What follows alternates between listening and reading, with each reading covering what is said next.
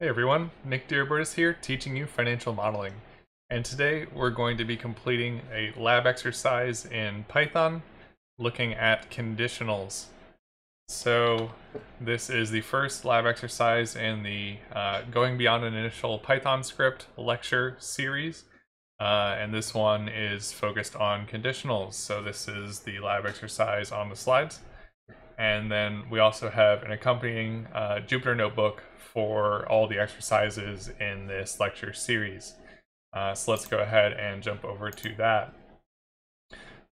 So here we're just focusing on the conditionals portion of these exercises, and we've got 3 exercises here to complete. So the first exercise here says make a condition that should print yes it is 5 if the value of this variable is 5, and no it is not 5 if it is not. So let's go ahead and set that up. So what we have to do is write our conditional statement with an if. So if, and then now that we've written our if, next part is the logical condition that we want to check. So the logical condition here, we're checking if the value is 5. So if my var double equals 5, and it's double equals for comparing things, whereas single equals is for assigning things. And so now we have if the variable is equal to 5, and then a colon and then indentation are the other parts that we need for this if statement.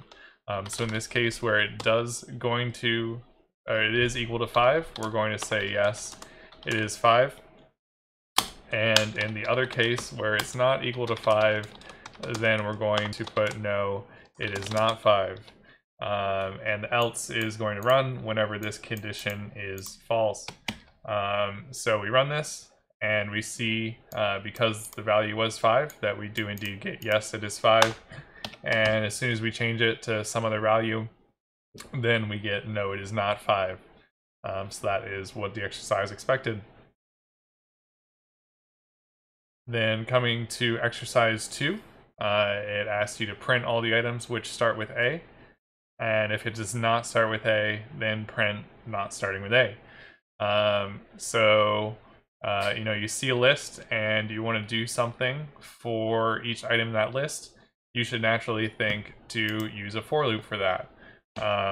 So here, we can do for item in items. Well, let's start by just printing the item. So we're starting to get there. We are getting all the items with A printed, but the issue is that we're also getting the ones that don't start with A printed as well. So how can we handle that? So we want to figure out, does this item that we're getting start with the letter A? So what we can check for strings, we have this starts with method. So you can do, starts with A, that would be true. Does this start with B? No, that's false because it starts with A. So we can do that to check. Another way that would work is you can index strings as well. So the first item in that string is the character A, and so you could check if the first character is equal to A. That would also get at this same exact concept. So I'm going to go ahead and go with the starts with setup for now. So it would be if item.starts with A, and then we're going to print the item. So let's see if that worked for us. So indeed, now we only see the items that start with A, but the exercise did say if it does not start with A, then print not starting with A. So again, this is something we want to do in the case where the logical condition is false, because we checked does it start with A. Now we want to do something if it does not start with A. So again, that's where an else clause would be appropriate. So in that case, we're going to print not starting with A. So then we indeed get the A items, and then on the ones that don't start with A, we get not starting with A. So that's exactly what we want. And then just to show that this works the same with the other approach, indexing to pull out the first character and checking if that's equal to A, we get the exact same result there. So either solution works just fine here. Then coming to exercise 3, we're trying to find the sum of the items which are under 10 in the list.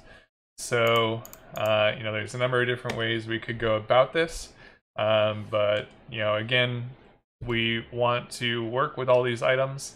Probably we want to work with them one by one. And so a for loop is going to be appropriate to help us out here.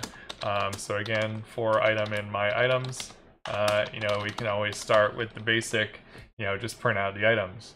But we don't want to just print the item, right? We want to have kind of a running total of the items, and we want to ultimately figure out the sum of them.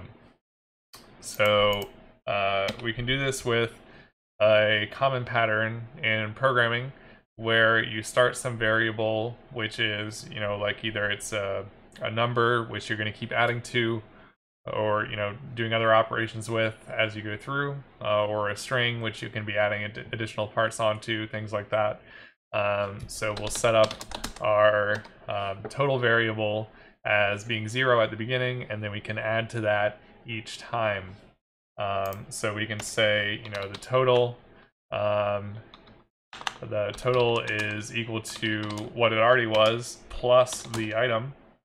And then to see what's going on, let's print the item and the total that we've reached.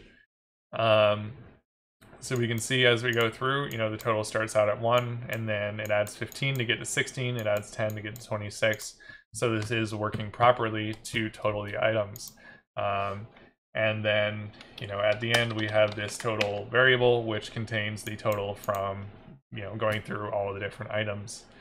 But we're getting close. Now we are able to add up, each of these numbers, but the exercise asked, find the sum of items which are under 10. So again, if the item is under 10, we want to add it. Otherwise, we don't want to add it. So this again comes to an if condition, a conditional. So if the item is less than 10, then we're going to do what we were already doing. Otherwise, we don't want to do anything. So in this case, we don't actually need an else clause because we don't have anything to do for the numbers over 10. We just ignore them, we just keep going, and so we only have the if here. So now we run this again. Now we see it adds only 1, 8, and 5, which are all of the 3 numbers which are under 10. And so we get to the total of 14 as a result. And you don't necessarily need this print statement going through. So then your final solution could look something like that, where you just show the end result rather than printing it every time as you go through. So that's the Python Basics lab exercises on conditionals. So thanks for listening, and see you next time.